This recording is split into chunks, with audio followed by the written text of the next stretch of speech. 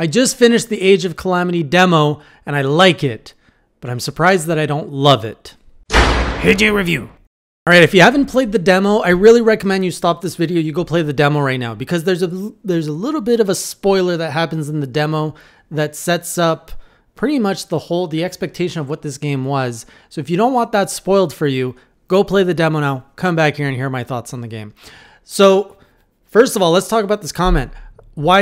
Why did I only like it and not love it? I'm fresh off the demo. There's only 2 hours here to look at compared to 2 games that I love. I love Breath of the Wild. I have 100 hours into it. Fantastic game. Very little criticism. I love Hyrule Warriors.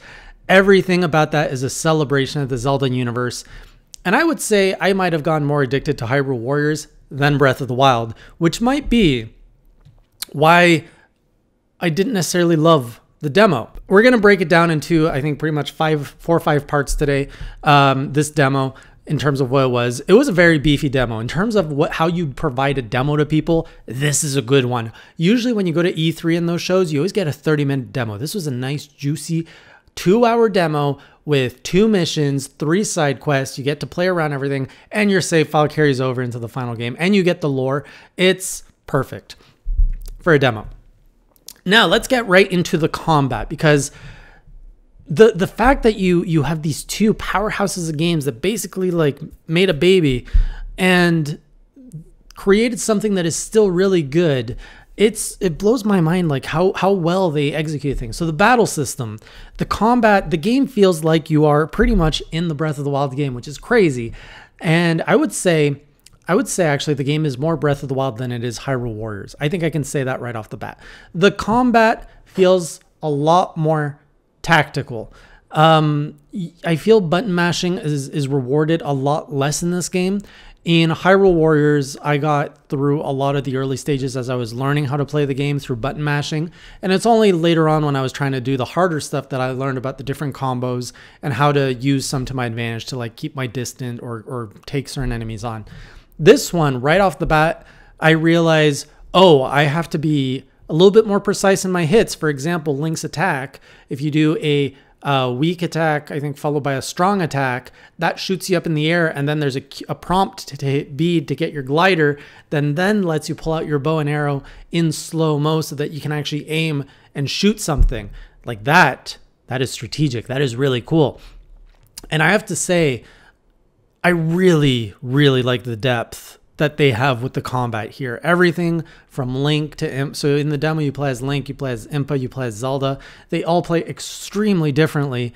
And there's just so much depth and comboing that just wasn't available in Hyrule Warriors. And it wasn't really available, I'd say, in the Breath of the Wild combat either. So the combat that we're seeing in this demo is actually superior to both of the games that it is inspired from. And for that, I really applaud it. I really like the combat. I think the muscle memory will have to come into play at some points. Like, you pretty much have, if you hit the right button, it opens up like a menu wheel to use one of your runes in different ways. And sometimes you have to do it with like within a 2-second window to hit an enemy. That is really good. And I was starting to get the muscle memory down by the end of the demo. And I think after I put in a couple more hours into this, it's going to flow really well. And then you have like the whiz robes who have all of their weapon, like the rods, and then you can have the rods on another wheel when you hit the left button. Really cool stuff. I love that. I love the boss fights. They didn't really feel as epic. I don't know if these boss fights were properly like boss fights as per the Hyrule Warriors boss fight, but they felt less epic. They felt more challenging. Of course, I was playing on hard mode, so maybe that's why. So let's move on to the next point, which is the lore and the tone. As soon as I booted up this demo, I could tell right away that, okay, this thing is going to be dark. And it was really interesting to see the opening of the demo, that it was like just showing destruction. And unlike Hyrule Warriors, where it's like dun dun, and like it's really like in your face, hey, you're in the Zelda universe. This one is like black screen, Hyrule Warriors, Age of Calamity. And the music is very subdued. And the tone is very gloomy and dark because this is a dark time. It really, really felt like an adult tone. And super different tone. And maybe that's part of why I'm not falling in love with it yet. I tend to be more of a cheery, positive guy. And the fact that this is such a dark tone-based game, maybe that just wears me down. I don't know. But to others, I can see that being really exciting. Now, that also takes us to the lore of the game, which I think the biggest surprise, which we see right off the bat, is the little egg guardian. It seems like it plays a key part. So the game starts off with, the demo starts off with, oh, the calamity has happened. And this little egg thing goes back in time to before everything goes to shit. And he's trying to save and like alert. So the heroes, Link, Zelda, all that, they're all conscious of their own doom, which is the same as the audience. And this is what everyone's been kind of joking about for the last couple of weeks since the game was announced was, oh, really not looking forward to the ending. But now it's like, oh my God, we can actually like change the story. We can save the Guardians potentially. And now it kind of just throws everything up in the air. Anything can go. So instead of like kind of playing a linear game, it's a nice hook. It's a nice flip of expectation. And I like that they got it out of the way right in the demo, right at the beginning. So it's not like a big plot twist. It's just like, oh yeah, you thought you were going to just replay this and it would end all bad. No, there's more to it. And then there's a little tease in one of the cutscenes too, where there's another little egg thing, but this one's not blue, it's red, which probably means it's evil. So how's that going to play out? I'm curious. I got to get into this lore now. So the lore is good too, but yeah, the tone maybe just not my flavoring.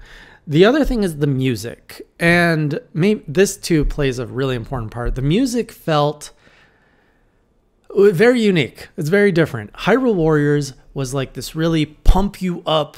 You're just going to destroy things and you're like this super powerhouse of a character. And it's really like uplifting, high energy, upbeat. And then when you look at the Breath of the Wild music, it's really like we're running through a field and there's all this beautiful music and look how serene this is. And, you know, sometimes there's like the little piano when the Guardians come in, like dee, dee, dee, dee, dee, dee, dee. And in here, they kind of blended it where I think they went more with the Breath of the Wild music, but then they tried to like spice it up to be a little bit more upbeat, but not to the intensity that Hyrule Warriors is.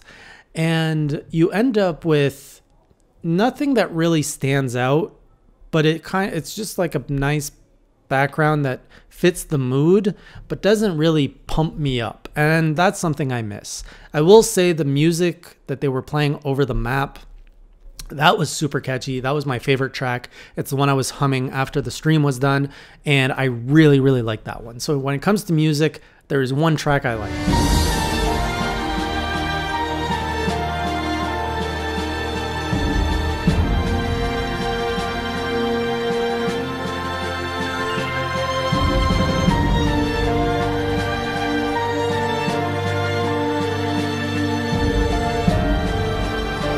But hey, this is just a demo. Maybe there'll be more later down. But Hyrule Warriors, I preferred the music of Hyrule Warriors.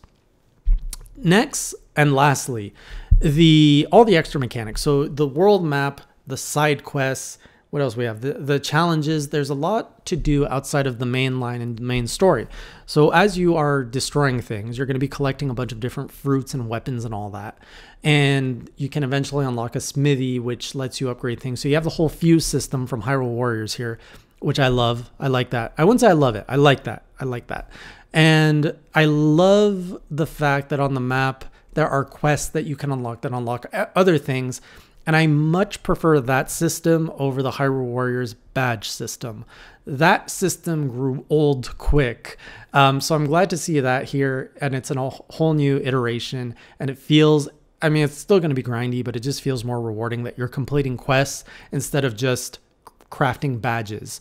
So overall, there's a lot of strong points. Overall, I'm still excited for this game. I don't want to come across as someone who's just bumming on this. But I think my expectation was, maybe it made me realize I was really more addicted and in love with the Hyrule Warriors formula. And because Breath of the Wild and Hyrule Warriors are quite different games, when you think about it in tone and energy, when you create something in the middle, you get a little bit of best of both worlds. But it's like in food, you know, a taco is really good, a burger is really good, but when you put the two together, you get something that's not more delicious, not equally good, but it's kind of like, it's okay. It's like a Mexican burger. So that's how I see it. I'm really excited for this. I really like the plot twist that was introduced in the demo. I love how much more depth we have in the combat. I'm going to be buying this day one. I really want to play this throughout. Like, it really hurt when they're like, oh, this is where the story ends. You're going to have to wait until the game comes out to play the rest. So really looking forward to it. I really hope, I can't imagine this game honestly being more than 20 to 30 hours from what I've seen, but it's a demo and maybe there's a lot more that's going to be unlocked and shown in the last version. I mean, we still have a month left before this game comes out. So hopefully we're going to see more stuff that I can really sink my teeth into, because this just kind of whet my appetite. And I'm like, okay, give me more, give me more. So if you have tried the demo, let me know what you loved. If you are more of a Hyrule Warriors fan, if you are more of a Breath of the Wild fan, or if this demo just blew you away and you are like, this is better than both games, everything I've experienced before, I absolutely need this. Let me know and I'll see you on the next Hey J review. Until then, keep it classy.